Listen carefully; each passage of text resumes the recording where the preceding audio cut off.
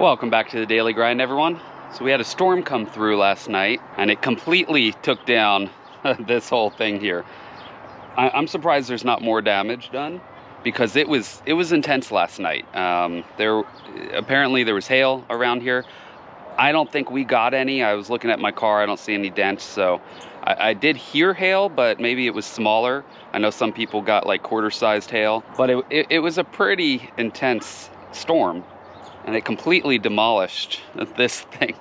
Luckily, I think it's fixable. I mean, it's not like anything's broken. It just knocked it off. I mean, I've got this part here that is completely on the other bed. So I'm gonna go ahead and look and see what any damage on the plants, and I'll bring you guys with me. This is supposed to be right there. And that completely came off. That's supposed to be over there. And somehow that one's still standing. So I'm gonna go ahead and actually remove this for now. I've got clips on it over here and we will remove it because I'm gonna come through. I'm gonna use this opportunity to come through in this bed and kind of trim out some of the dying leaves at the bottom, at the base of these. I'm really happy it didn't completely destroy any of these. At least it doesn't seem so. There. Even knocked this off. This is some sweet potatoes I'm growing. I even have some sprouts on them already. Oh, it broke that too. Well, we'll leave it for now. I'll try to see if I can fix that. So I'm just gonna look for leaves that look damaged, like this. We'll remove that.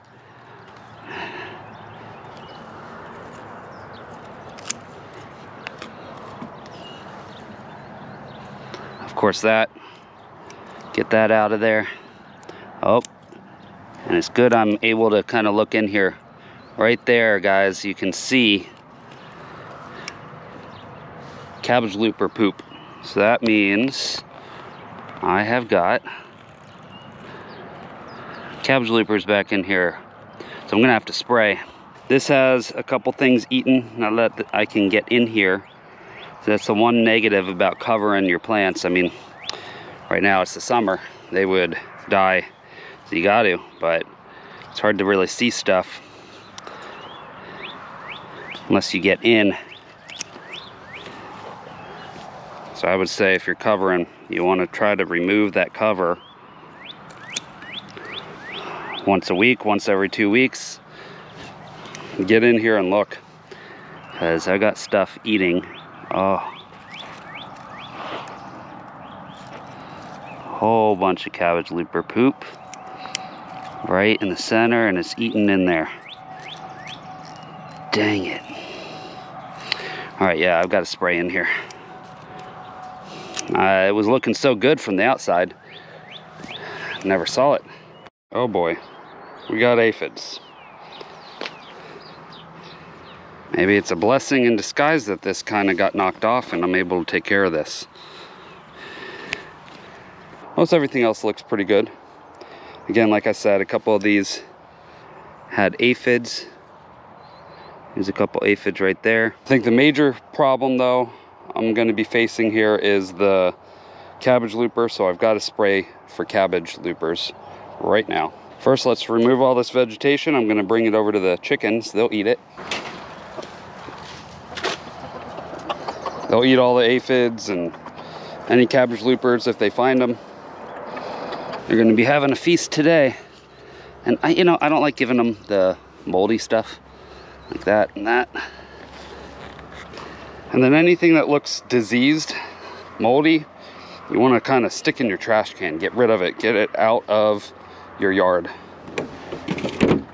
And look at what we have here.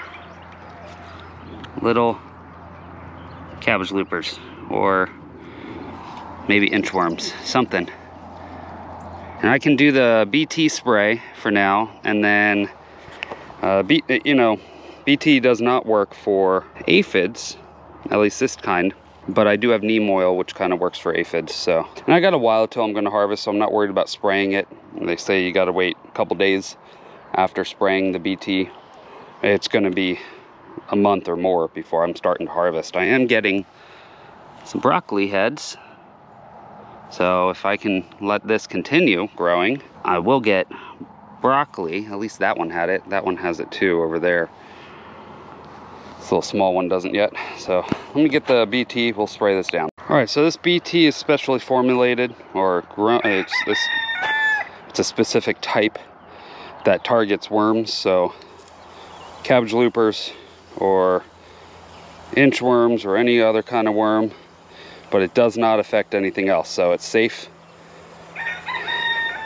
Will not kill that spider that's in there, which we want to keep because he's helping guard against bugs. So this also knocked over my drip irrigation system there. So it's a little difficult with one person, I'm gonna be honest. No, I've got more clips if I can't find all the ones that flew off. There they are, way over there.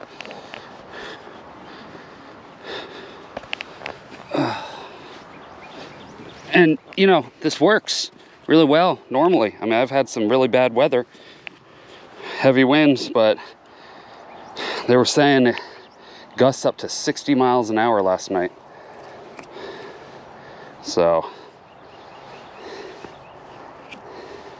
probably should have taken this down actually. This structure is great. I really like this kind of, you know, makeshift hoop house. It works wonderful in normal situations, but you guys have a major crazy storm that comes in. You got 60-mile-an-hour winds, hail. You're just, this isn't gonna last. That's the unfortunate part. So this isn't permanent. But I mean, honestly, even some permanent structures can get damaged. I mean, even the tarp up here is broken off. I've got shingles on the top of my chicken coop here that I've pulled up. Hopefully my roof is okay on my house. I'll have to look at that. I got this back together. We were able to fix any of the bug issues, hopefully. Hopefully they don't come back and that BT works. If you guys like this kind of content, please subscribe and hit that bell notification for future video updates. Thanks for watching, everyone. I will see you guys on the next video. Now you guys try to escape the daily grind.